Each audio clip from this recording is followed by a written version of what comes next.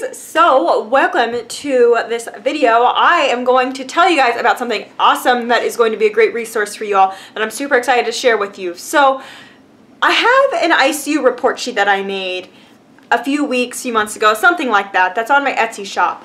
But I was thinking that I wanted to make kind of like a more generalized report sheet, like a medical surgical one, even like a telemetry floor report sheet that nursing students can use, nurses can use to help guide you through your clinical days or your work days, through your shifts, to keep you organized. So I created a med-surg report sheet for you guys, and it is now on my Etsy shop. So I'm super excited to share that with you. And so the link will be down below. It is a small little tiny fee to download it, and once you download it, you have it forever. You can make as many copies. You can do it double-sided, so that way you can like have more than one patient on like one piece of paper, and it's really useful. I use one very similar to this. I use the ICU report sheet that is also on my Etsy shop, and so I think that you guys will benefit a lot from it. So let me know what you guys think. Go check it out. Let me know if you use it, how you like it, and yeah. So thanks for watching this video, and give it a thumbs up